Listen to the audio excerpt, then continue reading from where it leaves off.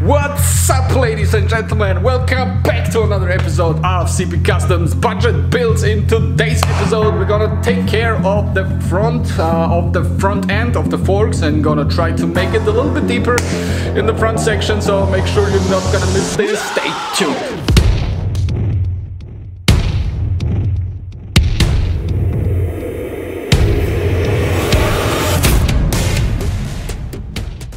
So, ladies and gentlemen, the game plan for today is to take out the single forks and to check out how to disassemble everything.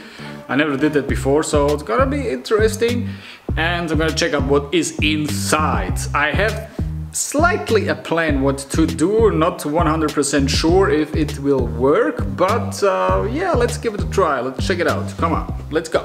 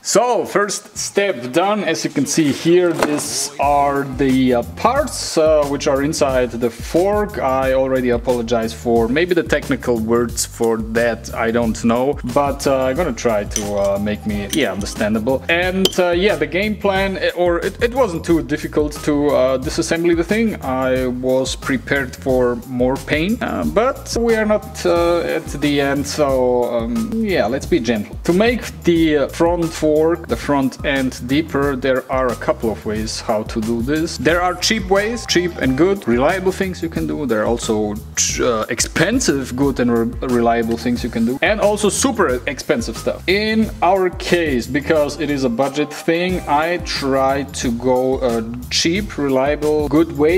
And therefore, I have to get the front deeper with some method to avoid the fork from coming back into release position to 100%. So the plan is to make this fork so that it will only release to, I don't know, maybe 80-85% to get a bit deeper in the front. So I'm not gonna cut anything on the fork, just gonna put something inside which will avoid to release the spring back to full position.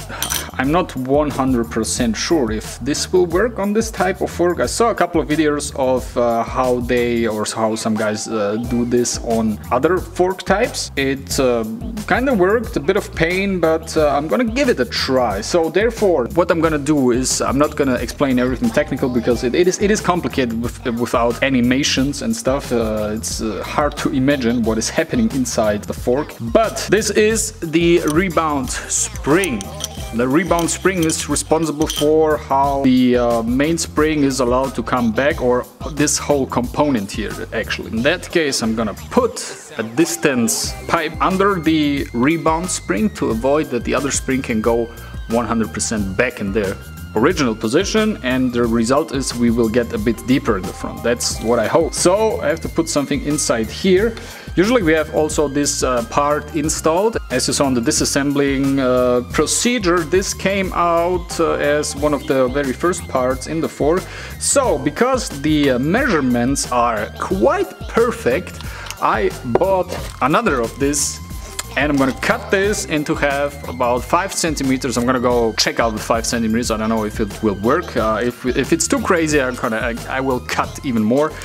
And I'm gonna put this under the rebound spring. I'll mount everything back together, or try to mount everything back together, and compare the deep fork to the another original still in stock fork, and then we're gonna exactly measure how deep we can get. So that's the game plan. Let's go.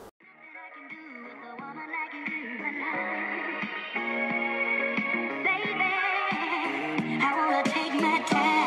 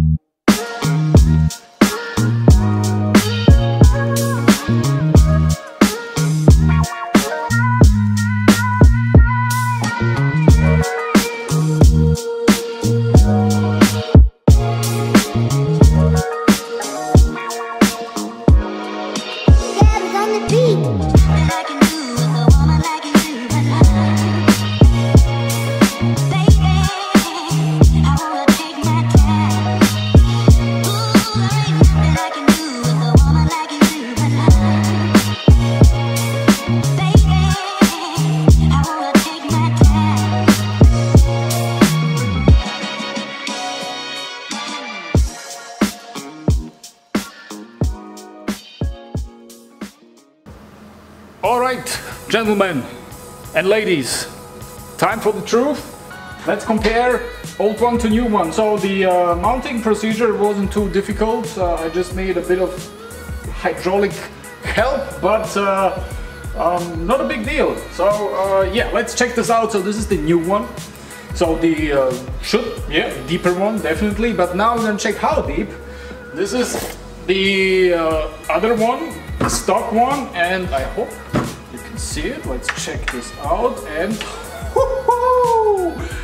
damn, look at this! What a difference! Oh baby! Wow, I feel good.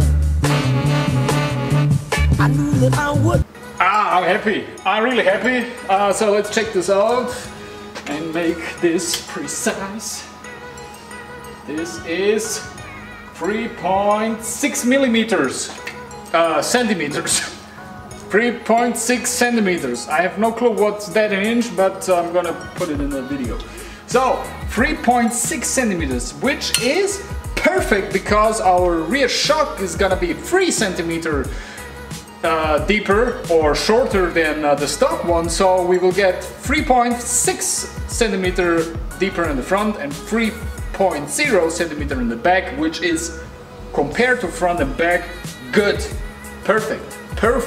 That went absolutely smooth, and I am so happy. So I've been looking for freedom. I've been looking so long. I've been looking for freedom. Still the search goes on. So, enough dancing. We continue. We are not done here. So the game plan for the forks is to disassembly everything back in every single part, because this is not finished. I just mounted everything temporarily to check if it will work or not. So disassembly everything, and I'm gonna send the bottom part of the fork to powder coating glossy black as the wheels. So this is gonna match also the fork holders, glossy black. This fork, this front end with this new tire is going to look amazing. So I'm pretty excited. I'm pretty excited. My mood is damn good. Sunny weather outside, you can see it, but I can. And yeah, let's continue with work. Monkey.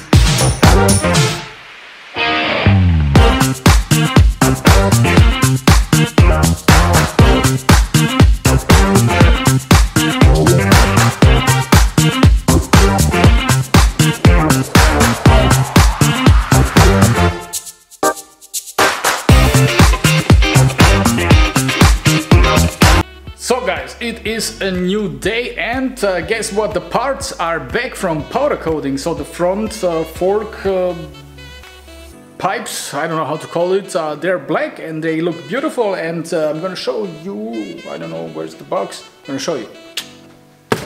So here's the box. Let's take a look inside and whoo, mamma mia, take a look at this. Compared to the old dirty silver ones, this is beautiful. Can't wait to reassemble everything. So both powder coated in glossy black to match kind rims and the stuff. And I also decided the fork holders, front end holders, I don't know how to call this, but they are glossy black too. Check this out! Amazing! Can't wait to put everything back together. So yeah, that's the next step. Let's go!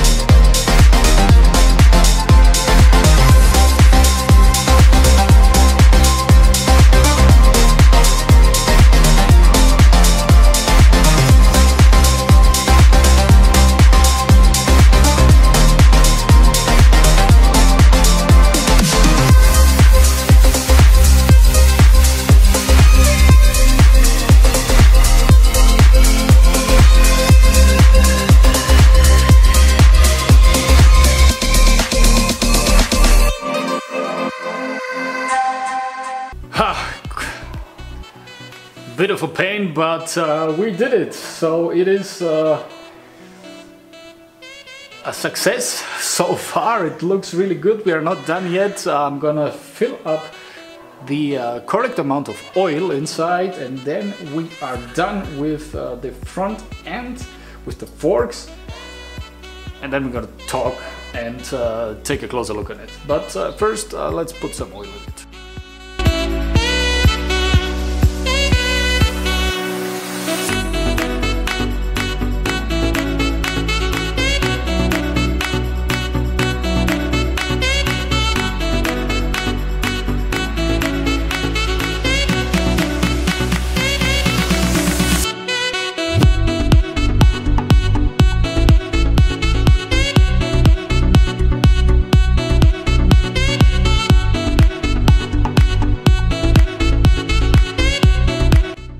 Take a look at this, ladies and gentlemen.